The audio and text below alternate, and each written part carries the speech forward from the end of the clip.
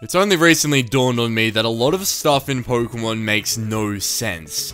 So I thought to myself, hey, I should make a video about this. So then I put on my slippers, grabbed a warm glass of milk, and got to work on this marvelous video. I've managed to compile a list of 25 things that don't make sense in Pokemon, so let's get into this. A bicycle can fit inside a trainer's backpack.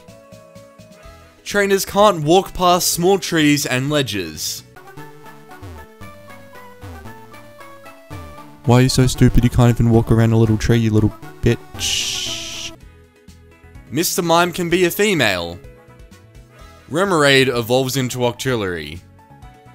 Fainted Pokemon can still cut trees, smash boulders, and even fly trainers around the region.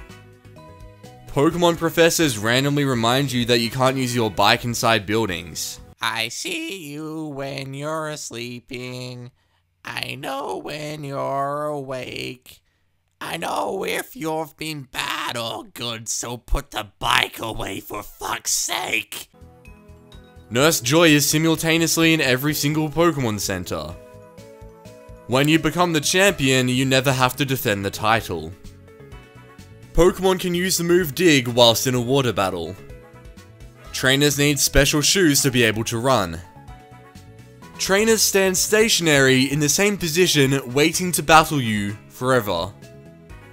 Every time you lose a battle, you black out.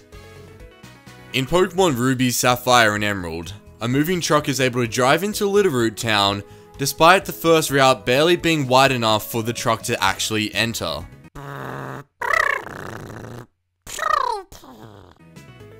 When Kangaskhan hatches from an egg, it already has a baby in its pouch. Despite becoming the champion of a region, the former champion remains in the Pokemon League and can be rematched.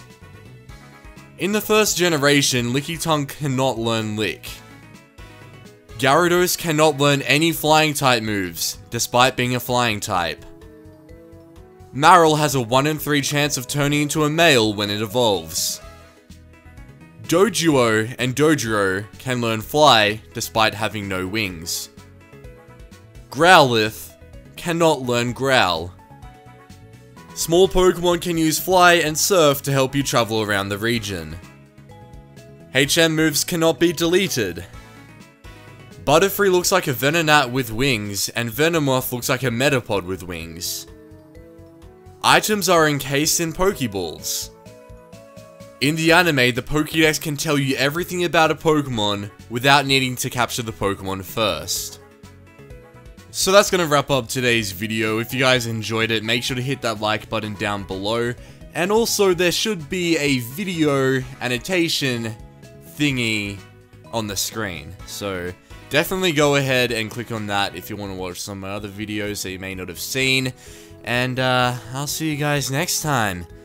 Goodbye.